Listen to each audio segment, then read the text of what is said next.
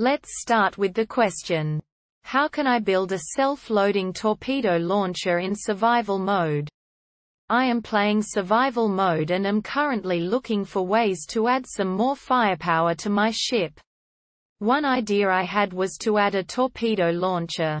My basic idea was, use a projector to project a blueprint of the torpedo consisting of an ion thruster set on max thrust override, a battery to power it and a warhead. Use a ship welder to construct it. Use a landing gear to hold the built torpedo and release it when ready. Unfortunately, there is a problem. As you can see on this screenshot, the torpedo is not being built.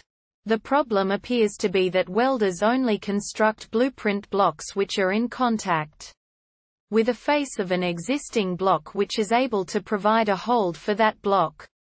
And the landing gear isn't considered such a block. I know that because it works if I place some blocks at the side. But in that setup the torpedo is stuck to the holding block and can not be easily released. Is there a way to build my torpedoes automatically and provide a quick and convenient way to release them? So how can we solve this? There's one possible answer. Answer 1. The sole of a landing gear is indeed not suitable for a projector to place a block on. There are lots of ways to do this. But I'd probably do something like this. I created this schematic only from top view, nor did I draw the whole torpedo, but it should suffice. There are 2 torpedo shafts here. The top one is the actual torpedo, while the bottom one is a dud with a decoy block in it. I would place the decoy block as the first block in front of the engine. The projector blocks can be placed anywhere outside of the shafts. You can adjust the position of the projection in the control panel of the block itself till a certain range. But the range is pretty big. And of course the welders need to be connected to your conveyor network. When you have done all this, you can place timer blocks anywhere on your ship.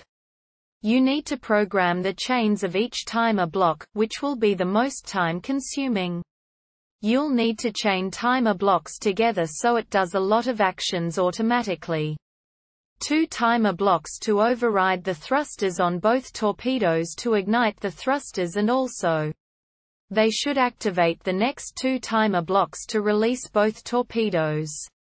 The dud should be released a little earlier than the actual missile.